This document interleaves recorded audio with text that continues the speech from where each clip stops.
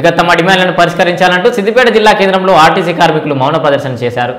సిద్దిపేట మన అంబేద్కర్ చౌరస్తా దగ్గర అంబేద్కర్ గారికి పూలమాల వేసి వినతి పత్రము సమర్పించడం జరిగింది. ర్యాలీతో వచ్చి ఇక్కడ వినతి పత్రం సమర్పించడం జరిగింది. కామ్రేడ్స్, ఇలా నియంత్రణతో ధోరణి ప్రభుత్వం చేస్తున్నటువంటి నియంత్రణతో ధోరణితోని మనం ఇక్కడి వరకు 8వ రోజు సమ్మె చేరుకున్నది. మరి ఇక్కడ ఎందుకనంటే సిద్దిపేట గడ్డ మీద మనం ఉద్యమాల గడ్డ, ఉద్యమం చేస్తేనే మంచిగా ఉంటుందనే దాని మీద మనం కోరుకోవడం అనేది జరుగుతుంది.